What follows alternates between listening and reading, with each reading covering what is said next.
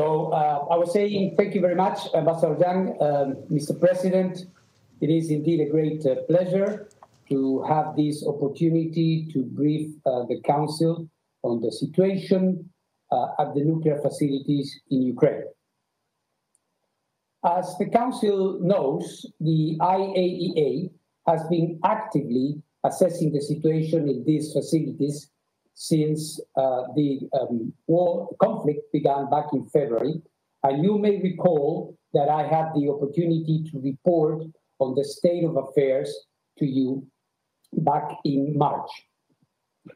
Since February 24, the IAEA has activated its Incident and Emergency Center, established regular contact with the Ukrainian authorities, and closely monitor the situation at these facilities, as well as activities involving radioactive sources and nuclear material in Ukraine. I have issued frequent, almost daily, updates on the IAEA website to ensure that everyone has updated information. And I have also personally led 2 missions to provide assistance to Ukraine, one at the South Ukraine nuclear power plant in March, and subsequently a second one to the Chernobyl site in April. The agency has also been coordinating offers of assistance from our member states and facilitated the provision of equipment and radiation, such as personal protection equipment or radiation monitors. In total, up to now, 12 member states have offered assistance. The agency, myself, have been in frequent contact with both Ukraine and the Russian Federation to make sure we have the clearest picture possible of the evolving circumstances at this site. The agency has conducted 9 safeguards missions in Ukraine at the South Ukraine nuclear power plant, the Rivne nuclear power plant, Chmelnytsky nuclear power plant, and the Chernobyl site and Kiev area, which are under IAEA safeguards pursuant to the NPT Comprehensive Safeguards Agreement that the agency has with Ukraine. These on-site inspections have enabled the agency to fulfill its obligatory safeguards objectives. Remote monitoring from IAEA headquarters of other nuclear power plants and the Chernobyl area remain ongoing.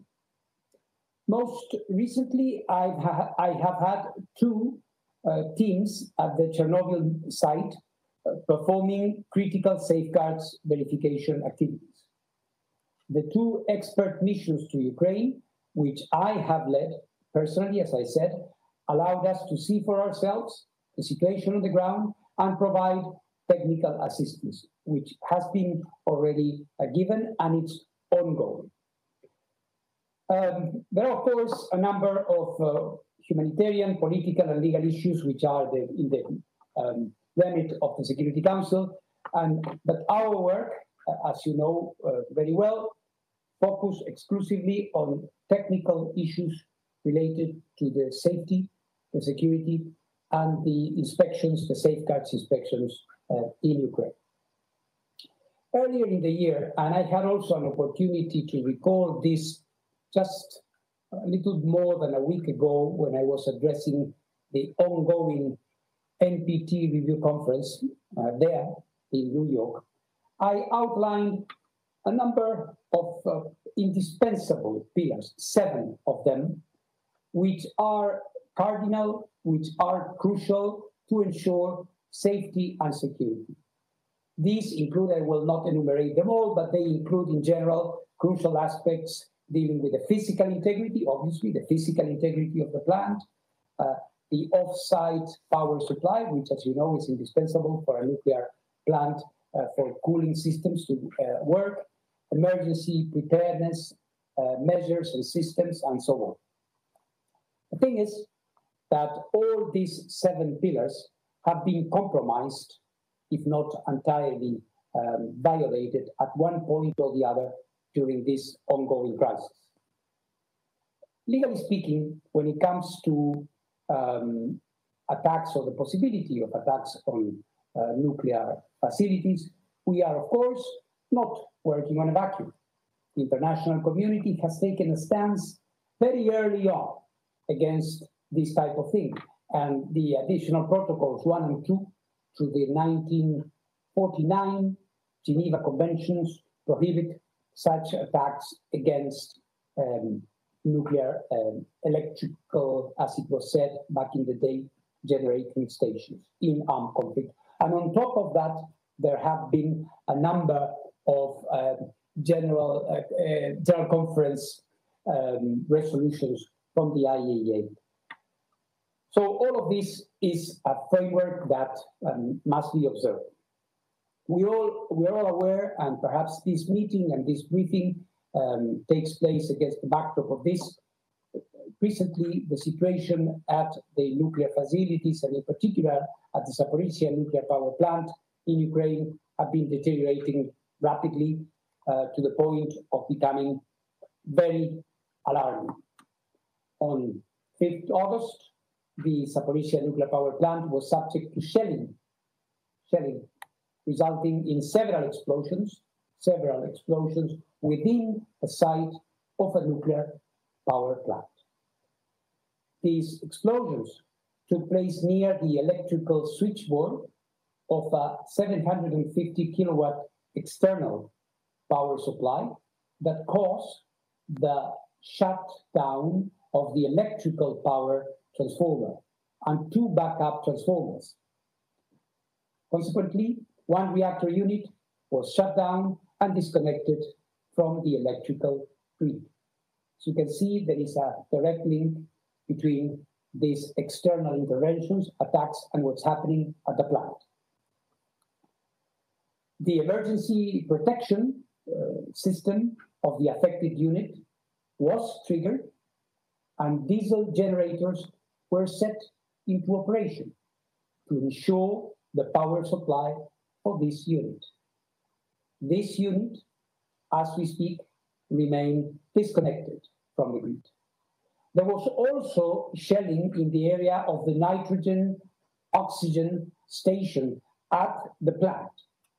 Firefighters quickly extinguished this fire. However, repairs must be assessed, evaluated, and done. On August 6, 1 staff member of Zaporizhzhia working in the area of the dry spent nuclear fuel storage facility in the vicinity was injured during a new episode of shelling, which also caused some physical damage. Additionally, Ukraine has reported to us that Zaporizhzhia staff have restricted access to the on-site emergency crisis center. As of today, the Zaporizhzhia nuclear power plant has limited availability of off-site power, 1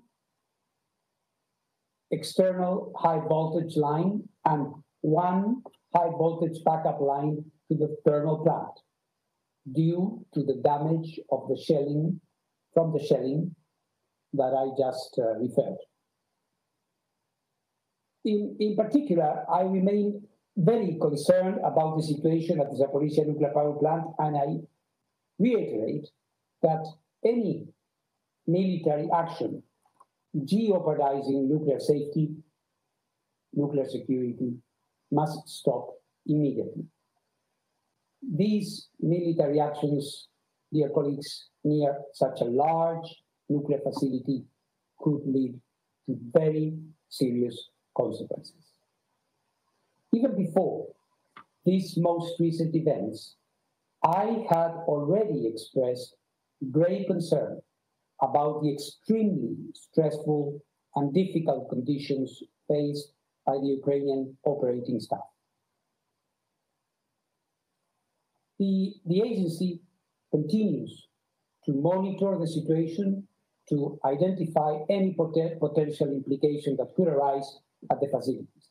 Based on the most recent information, IAEA experts have preliminary assessed that there is no immediate threat to nuclear safety as a result of the shelling or other military actions. However, this could change at any moment. We certainly can all agree that any nuclear catastrophe would be unacceptable, and therefore preventing it should be our overarching goal. We must all work together to prevent it. That is our duty. That is our common responsibility.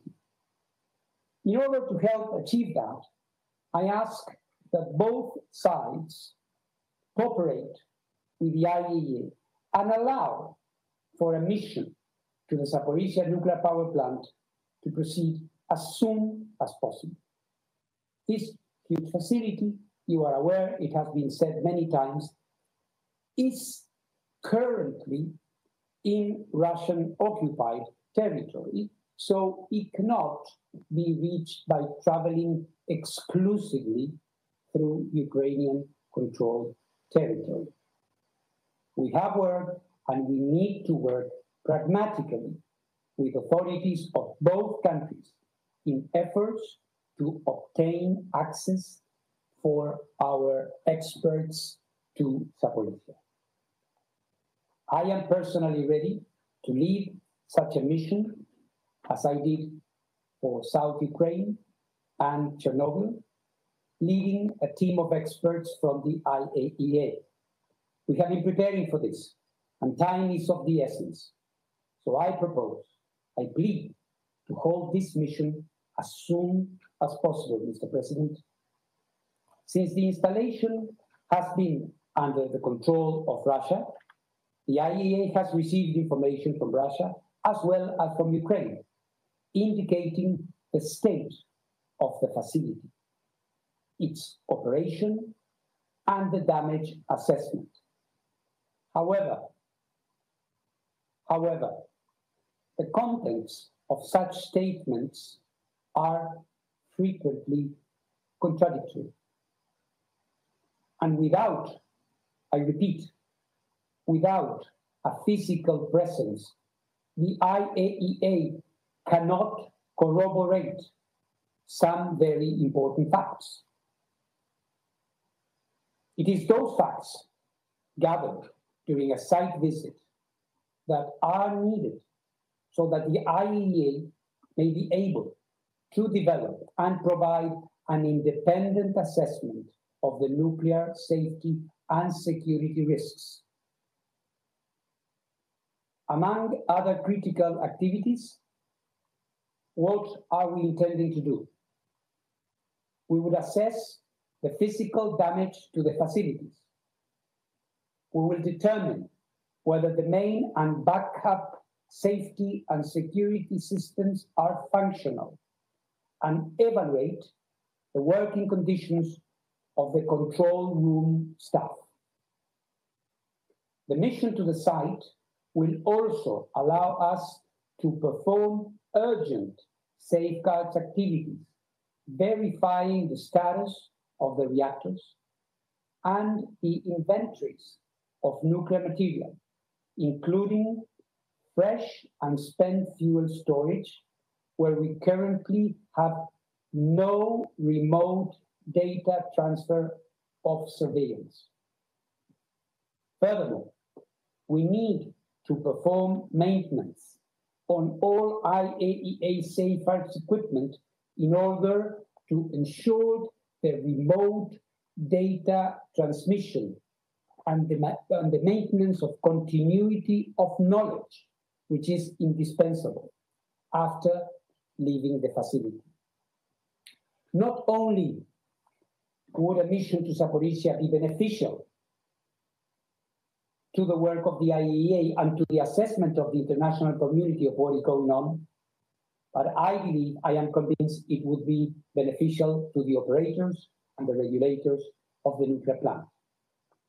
The previous IAEA missions, which I have mentioned on a couple of occasions, to South Ukraine and Chernobyl, were a proof that being there, establishing the facts, is what is needed at the moment. Overall, I also believe that our on-site presence will both allow us to carry the technical activities that I have just described and also provide a stabilizing influence. I want to underscore that the IAEA has been ready to perform such a mission since June, when we were ready to go. But unfortunately, due to political factors and other considerations, it was not possible. We've seen what has happened over the past 2 months. We cannot allow such factors to delay us any longer. I reiterate that the military actions that have even the smallest potential to jeopardize nuclear safety or nuclear security at such a nuclear installation must stop immediately. These actions could lead us to serious consequences. The IAEA is ready to help avert such an escalation of the crisis. I want to thank the Secretary General, who has been steadfast in his support to our mission. I had an opportunity to discuss with him a few days ago in New York. I have followed his statements of support, without which our work would be tremendously more difficult. And I thank the Security Council for having given me this opportunity to state some facts and to also reiterate that this is a serious hour, great hour, and the IAEA must be allowed to conduct its mission to Zaporizhzhia as soon as possible. I thank you, Mr. Chair.